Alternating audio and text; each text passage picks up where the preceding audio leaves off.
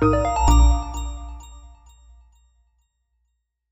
how's the Internet of Things evolved? What does it look like today? The Internet of Things is evolving fast. I think at the beginning there was a lot of confusion and noise around what could be done, not what was being done.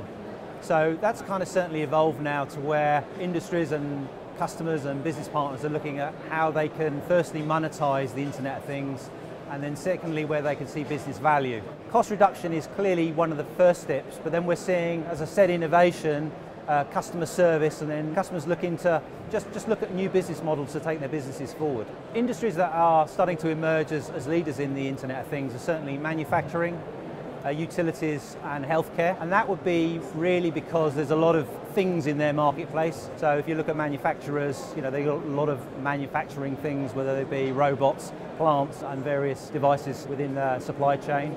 Health, there's a huge amount of devices that are starting to add value, certainly with remote monitoring of patients. And utilities, globally, there's a huge amount of large industrial equipment. How would you say partners will engage, and what kind of partners are monetizing the Internet of Things? So we're certainly seeing the maker market growing. The silicon and chip manufacturers from Asia and the Pacific clearly have a role to play. So they're producing a lot of the sensors that we need today. Those types of partners are looking for partnership in Europe, where your more industrial manufacturers on a global scale need to work with them.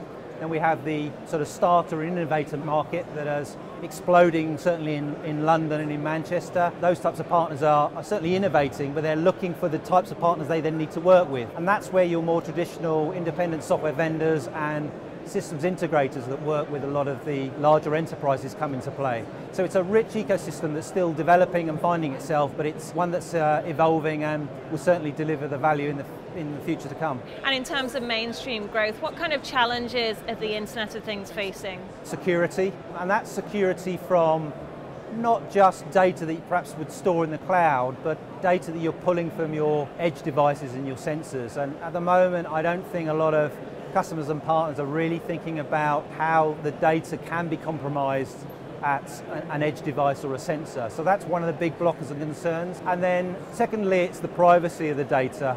Who's holding your data, how secure is the data, and what's going to be done with your data. So data sovereignty, how that data is looked after, your brand, and obviously whichever provider is looking after that and their brand.